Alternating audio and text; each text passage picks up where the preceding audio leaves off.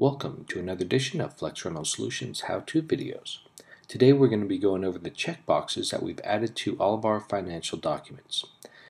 First of all, you can use them as a drag and drop feature to organize your quotes better.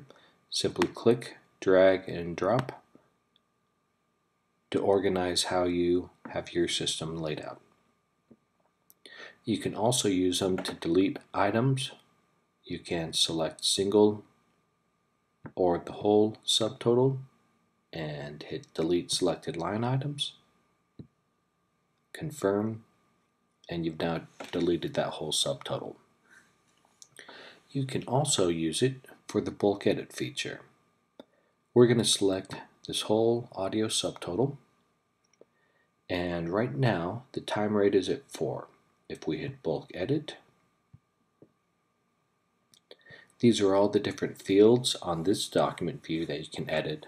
The type, maybe you want to change it from rental stock to retail. Quantity, add notes to all different line items. Time, the rate, and the price. We're going to change the time to a 3-day rate.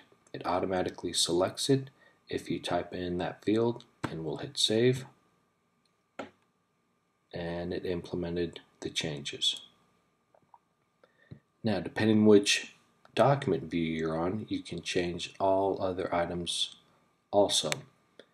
Here we bulk edited the subrental vendor that we're rerunning all of these from PRG. And if we go to the profit margin view, we could bulk edit, say, our cost each or the price each also.